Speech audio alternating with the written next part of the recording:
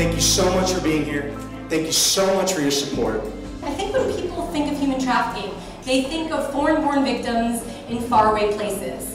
And it's not international, it's domestic. I actually learned to my horror that children were being sold for sex right here in all 50 states. Because we've got a situation here in the US where the profit is through the roof and the risk to those who exploit is so low. Every filmmaker wants to make a movie that matters, that has a message that resonates.